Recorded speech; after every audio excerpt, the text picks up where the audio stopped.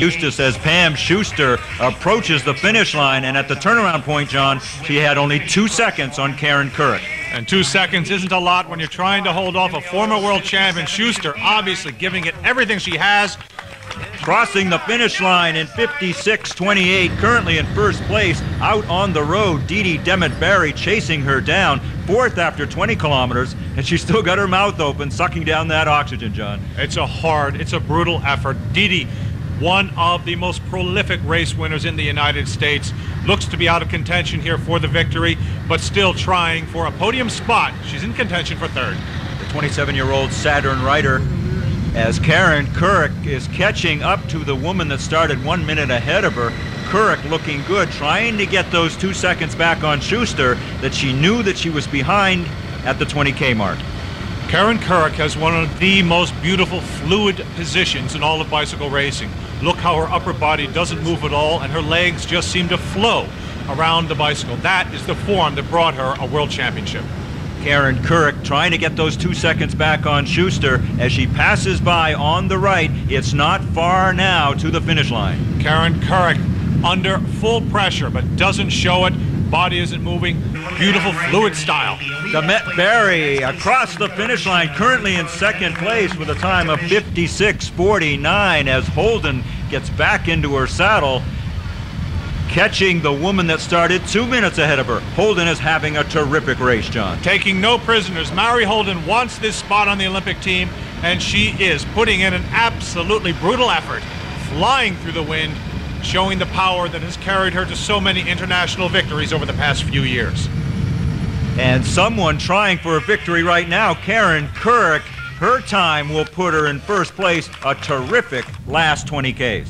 She's knocked Pam Schuster out of the lead. She's in the lead right now, but right here, the woman who looks to be taking it all, Mary Holden, forces her way to the finish line in search of her 5th National Time Trial Championship and a berth on the Olympic team. And Mary Holden wins by over a minute in a time, John, that would have won the men's event just a few years ago. So Holden in first, Couric second, Schuster third, and Demet-Barry in fourth.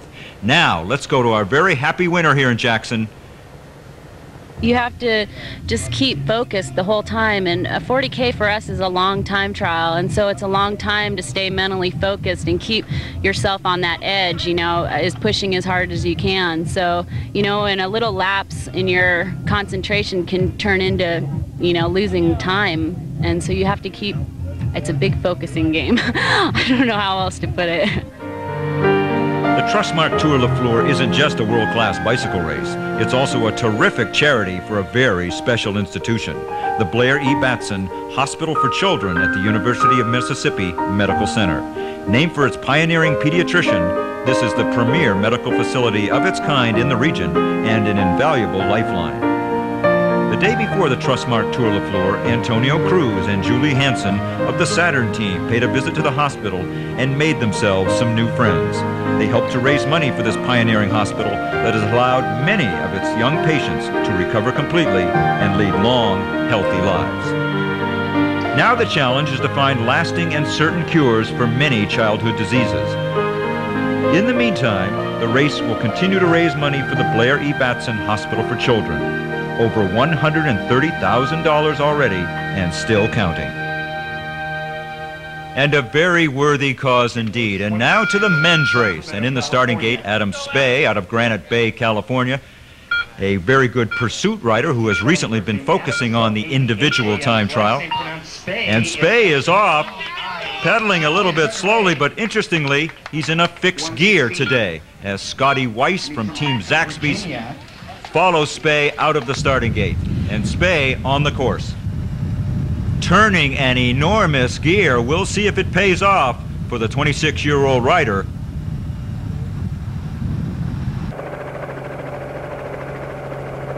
Here at the turnaround spot of the individual time trial course, and the racers really have to slow down here, John.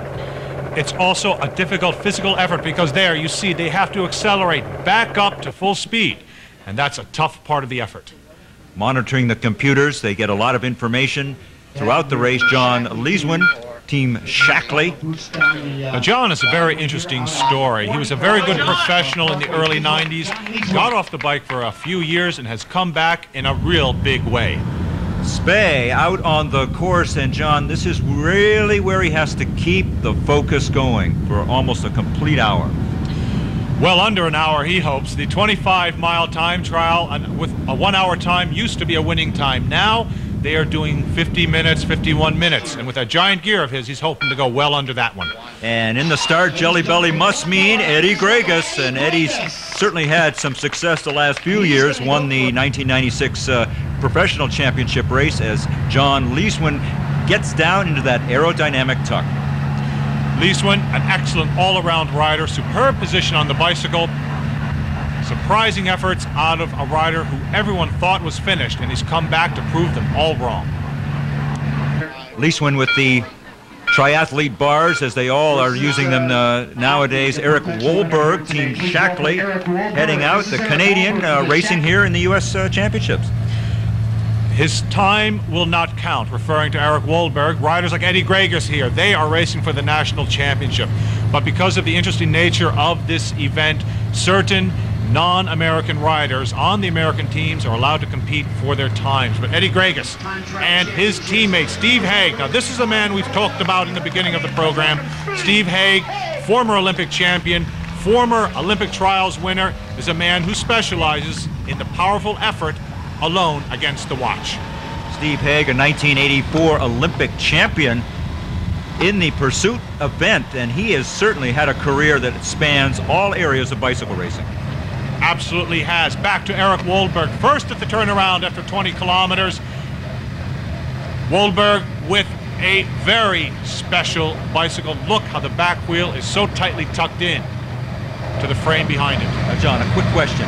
If you're leading after 20 kilometers, how hard is it to be caught at that point? It depends on who's behind you.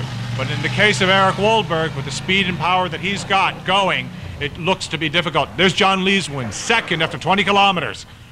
And look at the heat coming off the pavement here on the Natchez Trace roadway. It's actually a national park.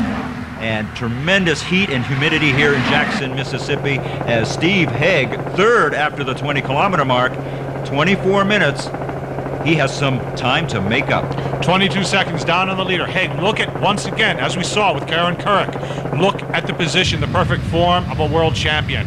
Eddie Gregus. Eddie is one of my favorite riders on the entire racing circuit. He's a scrapper.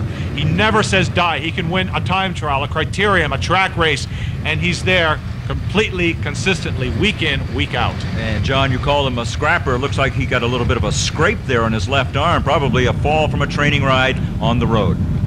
Navigators, that must be, and it is, Adam Spey, the man with the giant gear. Second, behind Eric Wolberg at the 20-kilometer turnaround point. He's got that gear going, but he is still the first American on the road behind this Canadian leading these championships. So it's Spey and Wolberg. Wolberg first after 20 kilometers, but Spey, the top American, will be back with the exciting finish of the Tour LeFleur time trial in a moment.